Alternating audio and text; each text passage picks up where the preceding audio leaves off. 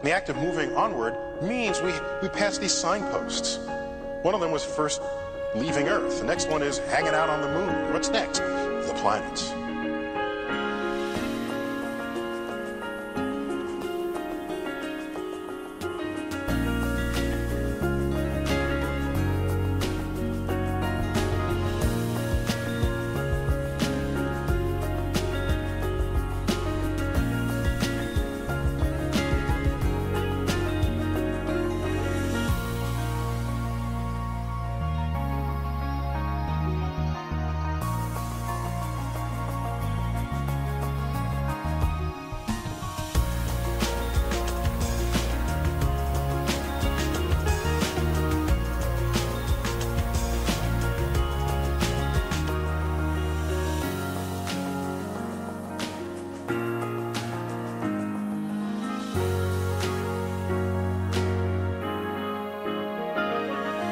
Onward to the edge, we're moving onward to the edge.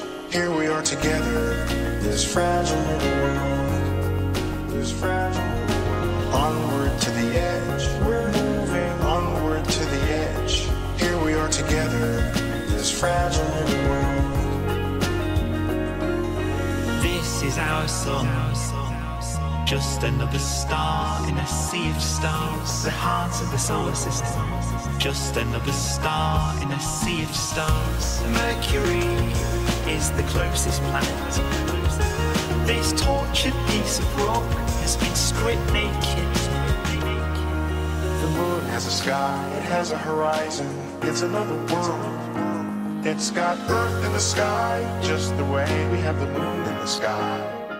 Oh, you still want some help on the set this week? That'd be real good. Cool. Yeah. Onward to the edge, here we are together, this fragile little world. We're not the only world to think about. Worlds unknown. We're not the only world to think about. Think about worlds unknown. There is a powerful recognition that stirs within us. When we see our own little blue ocean planet in the skies of other worlds. A powerful recognition that stirs within us.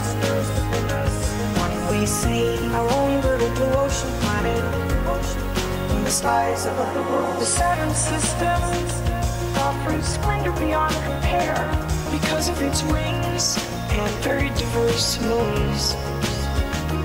These are no longer abstractions. These are worlds. Maybe there's life there. They've changed how we think about Earth.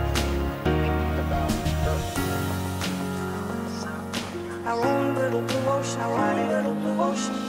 The mote of dust suspended in a sunbeam, the pale blue dot. Onward to the edge, we're moving onward to the edge. Here we are together, this fragile little world. This fragile little world. Onward to the edge, we're moving onward to the edge. Here we are together, this fragile little world. We're not the only world to think about. Worlds unknown. We're not the only world to think about. Think about worlds unknown. The laws of nature create vastly different worlds with the tiniest changes. When I reach for the edge of the universe, I do so knowing that along some paths of cosmic discovery, there are times when, at least for now, one must be content to love the questions themselves.